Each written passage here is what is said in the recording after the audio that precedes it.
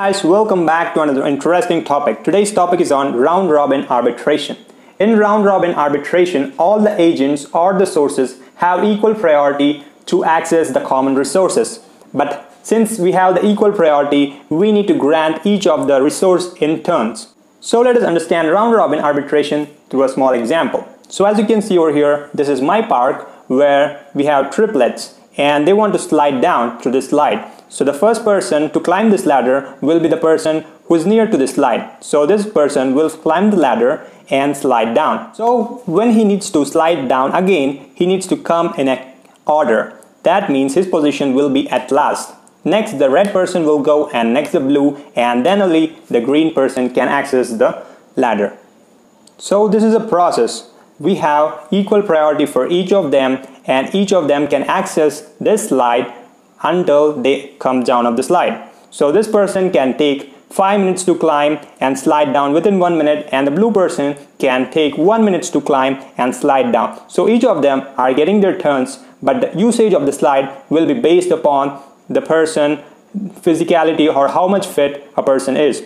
So this is a basic random example on round robin arbitration. So now let us understand round robin arbitration through waveforms. So here I am considering two agents, agent 0 and agent 1. So agent 0 will start, and then we will give the turn to agent 1, and then agent 0, and then agent 1. So as you can see over here, the request signals of both the agents are high at this clock edge. When both of them are high, first turn will go to the agent 0. As a result, we will give the grant for the agent 0, and it can access the resources and it can transfer the data. When the data transfer or the process is completed, it will indicate it by the end of transaction pulse.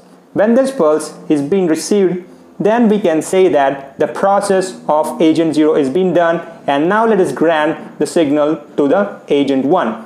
Since the agent 1 requires the resources, now we are granting it to the agent 1. Now the agent 1 can transfer its data or do whatever it wants with the resources. After the transaction is completed, we will give back the grant to the agent 0 if the request is high. So the main problem with this round robin arbitration is that the agent can keep the resources as long as it wants.